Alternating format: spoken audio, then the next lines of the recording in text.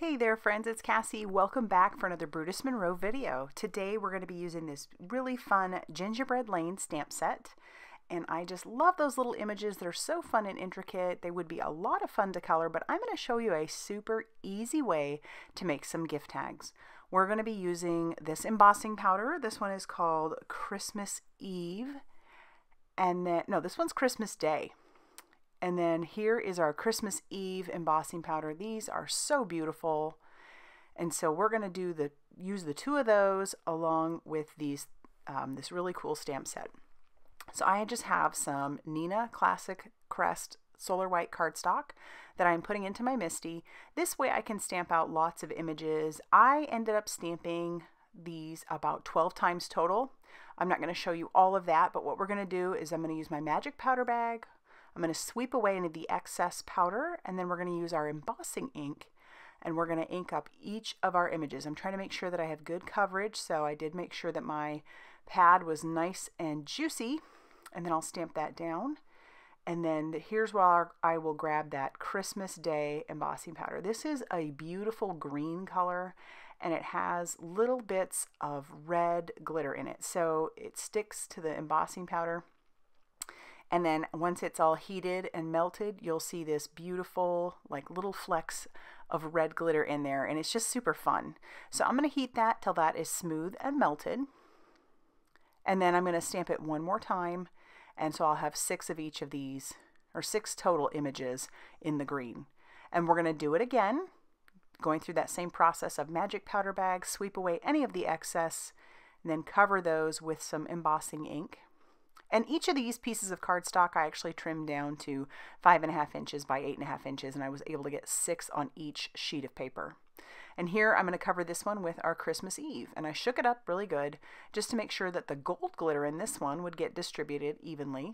So it's a beautiful red embossing powder with gold glitter, and these are intricate images, and as you can tell, it did a wonderful job of inking and not inking, but covering and embossing really beautifully. So check it out.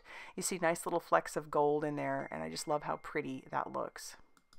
The next thing I'll do is I will fussy cut out each of these images. They're actually pretty easy to fussy cut. I'm not going real crazy around each of the little intricate areas, just leaving a little white border around all of them, and I'll do that with all 12. I'm only going to make 6 tags, so 3 of each, and what I'm doing now is cutting down white cardstock to be about 3.5 inches by 3.5 inches because I am going to use one of the circle foundation dies to cut this out. But first I want to emboss a background. So what I did is I took that square, I covered it with embossing ink, made sure I got every inch of it, and then now I am covering that with the embossing powder. And then I'm going to heat set that till that is smooth and melted. So I highly recommend that if this is something you want to do, you don't leave it in long strips. You do cut it down to the size that you need it. It'll just make it that much easier to manage and to deal with, and then you may not have any, like, I don't know, it's hard to explain, but any residual ink. Like sometimes it'll leave like an overlap effect. So this is what I highly recommend, is just cutting it down to the size you need and then doing that. So I did 3 of those, and now I'm going to do 3 of the Christmas Eve. So I'll do the same thing with that, just cover that with that embossing ink. You don't need a magic powder bag because the whole point is you want to cover the entire thing. So that's all I'm doing, is covering the whole thing, and then I'll heat set that until that one is smooth and melted. And I just love the little flecks of the glitter that are in here. It's just so original, so different, and it does give that little effect of Christmas. So, and of course I love watching the embossing powder melt. But this is just a fun way to use your embossing powders, and also just a really easy way to make some tags. So I'm going to cut this out using that circle die that I talked about. I'll cut out all 6 of them using that one, run that through my die cutting machine.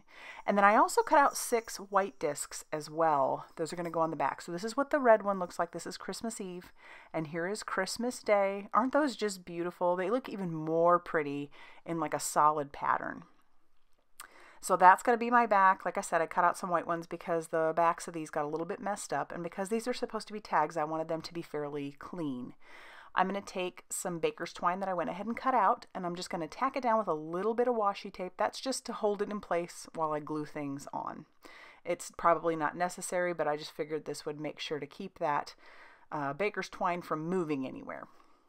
Now, if you've watched me at all, you know that when I do make Christmas tags, I like them to be ornaments as well. So this is one of those situations where you could have these made and they could easily be Christmas ornaments if you wanted them to be, or they're simple enough that you're not going to feel super terrible if the recipient decides to throw it in the garbage. So that's sometimes my issue, is once you've put in all this effort for something and then it just gets kind of thrown out. But here is one of those where you're just not going to feel quite as bad if it does, because these really just didn't take any time. So there we have a green one, and I'm going to go ahead and do that with all the red ones. And here you'll see how beautiful those turned out. Nice, fun, easy tags. And I have a couple of each, so in red and in green, and I just love how they are. So if you liked this video, hit that like button and be sure to subscribe if you haven't already done so. And I will see you very soon in another video. Bye, everybody.